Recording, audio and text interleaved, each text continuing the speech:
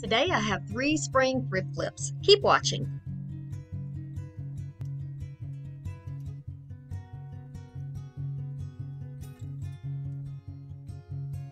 We're going to start off with a little bit of jute, glue gun of course, and the glue sticks. I have a stem here of eucalyptus. I have some fix-all adhesive, one of a 3-pack of metal signs from Dollar Tree, and this thrifted sign that I got at Goodwill.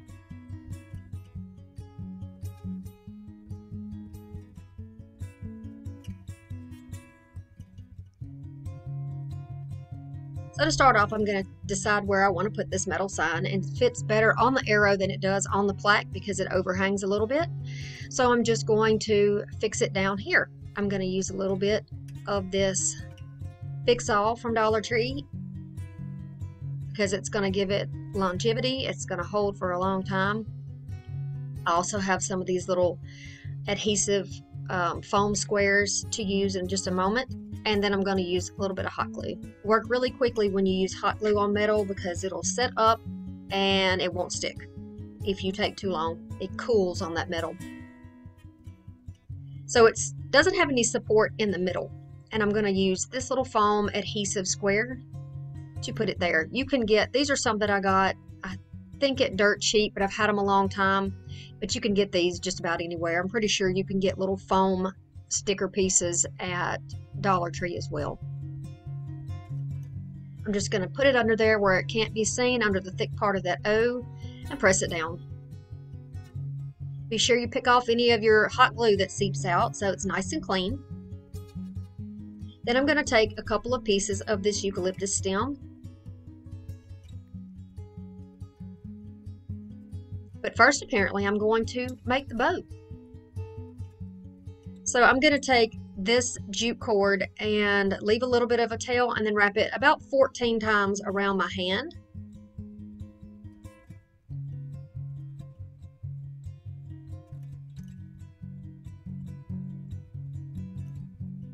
I'm going to pull it off my hand, securing it so it doesn't unwind.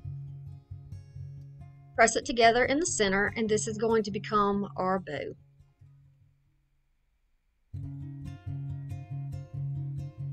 So I'm going to tie it off in a few tight knots right in the center. This makes such a cute little floral type bow. I really like it. It's the first time I've done one this thick, but I thought it would look good with this. And this little sign is going to fit nicely into a neutral farmhouse or rustic decor. So I've just taken these loops, I've made some 12-inch loops, I'm cutting the ends, I'm going to fold them in half right in the center, and then the excess string that I have above I'm going to use to secure that to the back of what is going to be our bow. Just be sure when you get ready to hot glue it down that you remember that this is the back. Doing it this way also gives it a little more room for a little more surface area for the glue so that it has a better connection, and that it sticks better onto the surface that you're applying it to. Shouldn't be a problem. This is some rough wood here. Very old looking wood, very worn. So I'm just going to fluff it all apart to make this cute little bow. I'm going to leave the tails nice and shaggy. Decide where we want to put the pieces. Now, if you want your tails shorter, you could cut them shorter. You can, whatever you want to do with it, depending on what kind of sign that you have. Here's the picks. And I'm going to secure them together with a little bit of jute. Just tying them together in case you don't have floral wire, floral tape, or whatever to tie them together. You can see that this jute works just fine for these smaller plastic type pieces. So I think I want to put it right in the center here, using a good bit of glue, and then going to hold that down. Now these are plastic and there's no wire in this particular part of these picks, so it's easy to kind of adjust them while the glue is still hot and they'll stay in place. So see what I mean? There's a lot of room for glue on the back of there. and it's going to stick down nicely to the jute that is on the greenery and onto the board. This sign originally had a big pink flower in the middle of it. I think it was pink. And a lady who was at Goodwill, one of my Goodwill friends, she gave it to me. She had it in her pile of stuff, and then she gave it to me. So then I'm going to take one little piece here and put it on the top, just for a little extra, little green on the top there. You can put more, but I don't want to overdo it. And this is the result of the first flip. What do you think about that? Having some problem with my tripod, my monopod. It's sticking a little bit, so I got to work on something a little bit different. That's why my camera shots are a little bit jerky, so I do apologize for that.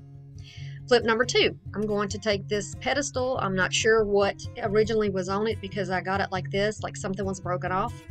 And then this little cake pan, they both came from, you guessed it, Goodwill. I'm going to take my Fix All adhesive after I've wiped this down, and I'm just going to add some around there. This is going to make it stick for a long time, ideally. Then I'm going to take my Gorilla Glue and put that in the spaces where I don't have the other glue, because I really want this to last a long time. I've had in my head a long time that I wanted to do one of these. This is the first time. I know they've been around for ages. This is not anything new, but I've wanted this for a long time, and I'm so pleased with it. I'm glad to be able to share it with you today because it's very easy. You could probably do this with a candlestick or something like that if you wanted to. If you had a new cake pan, you could always age it with some vinegar. So give it some time to dry, and when it's nice and secure, you can choose some ribbon.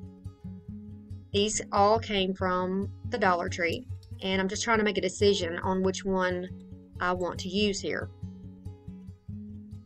They're both very nice. They're both definitely farmhouse aesthetic. But this one really speaks to me. I love it, and because of the lace having a little more, I guess, flexibility, it goes around a curve better so that you don't have any puckers and it doesn't stand out. It's easier to curve with all those little holes in there.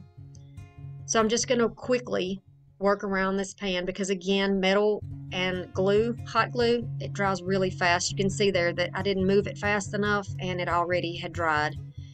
So just try to work quickly, protect your fingers, and keep it going there.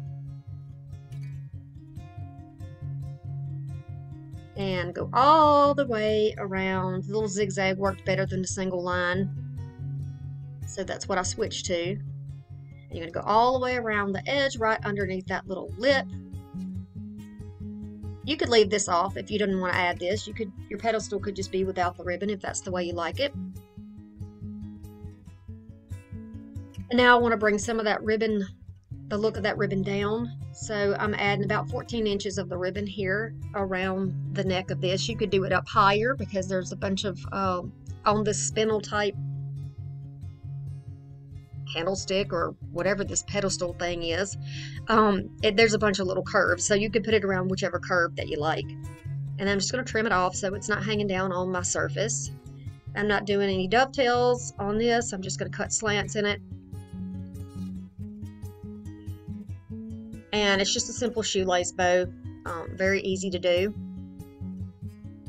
A little dot of glue here and there will keep your ribbon staying down where you want it. If you wanted to add a little to the top, you could too. Flip number 3. I am not really sure what this is, what it was originally, but I know exactly what I'm going to do with it. It's going to be storage in my craft room. So you got to see what it turns out to be. So I'm going to clean it up, obviously, wipe it down good, and then I'm going to take my Rust-Oleum chalk paint. This is a linen white, and I'm just going to coat this entire thing down. Kind of sloppy. It's kind of sloppy looking when you first put this on. If you've never used chalk paint, you really start thinking, what have I done? But be sure you get it all in the crooks and crannies and corners and just give it a good coat. I promise you it does get better. I'm going to cover this whole thing, and then after it has dried, I usually sit mine in front of a fan that I have down in my craft room specifically for these projects. Once it is dried, then you can go ahead and put your second coat on. Just a good coverage. I actually even went down with a dowel rod to get inside of the little holes there in the front of it and in the back, so that it wouldn't have that dark brown in there. Now, I didn't completely coat the inside of it because no one is going to see that. I did work on it, but decided that I didn't want to spend my time doing that. So now it is completely coated, and see, it looks much, much better. It's a flat look. I'm going to take my sanding block from Dollar Tree, and I'm just going to start hitting the edges where naturally paint would chip, you know, with wear. So that's what I'm doing here. I'm doing it lightly. I'm not doing anything crazy. It doesn't look dirty or like I've just pulled it out of the attic or the garage, but you know, I like this. You could always use a little bit of the Waverly antique wax and go over this instead, or do it also, whichever way you want to do it, whatever your choice is. But for my craft room in this area, I want to leave it this brighter white with just a little bit of paint chipped. So these also came from the Dollar Tree. It's a stencil with 4 little sayings on it, and I'm just deciding which one I want and where I want to put it. Then I'm going to cut them into pieces because it's easier to manage. I'm going to take some of my tape, just tape it evenly as I can there down on that box top. And then I have some black chalkboard paint and a stencil brush that came from Goodwill. And I am just going to start pouncing that up and down. When you stencil, do not sweep it side to side. If you do that, then the paint will go underneath your stencil and it will be very messy and muddy looking. You want to go up and down, straight up and down.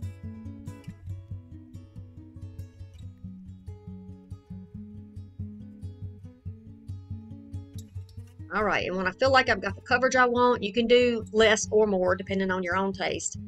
I'm going to carefully take that tape off and put the stencil aside. Don't put it where you're going to put your arm back in or your project back in it. That's not a good thing. Somehow or another, I bumped some paint on here, but let me show you. See this? I'm just using my sander as an eraser, and it'll take that right off. Not a big problem. You get a lot of thick paint on there. Okay, so we're going to move on to a little bow for the top of it, and I'm just using that other ribbon to make a little shoelace bow. Very simple. You can see what I'm doing. Sorry I'm down low in the frame, but again, tripod problems. And I am going to place it right up there over that hole. I've decided that maybe I would like to add a little bit of jute to that as well. So make a little jute bow to go right on top. Same way, same thing.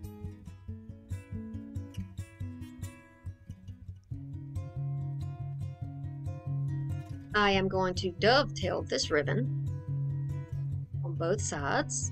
Really easy. Cutting upward, and it makes that pretty little neat V. Very simple. Gonna trim up this jute bow. Place them on top. There they are layered on the top. Just want to cut it down a little bit more. And so here is my jute roll.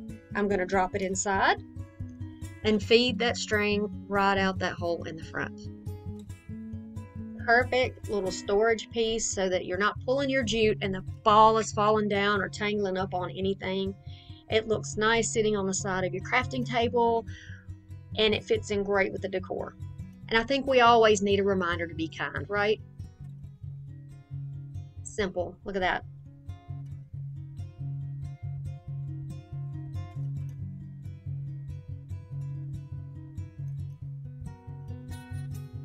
Yep, I think I like it. Okay, so here's you an overview of the 3 projects that we did. Here's the sign. This is the first one. The tray, and here it is loaded up with decor. That's the second one.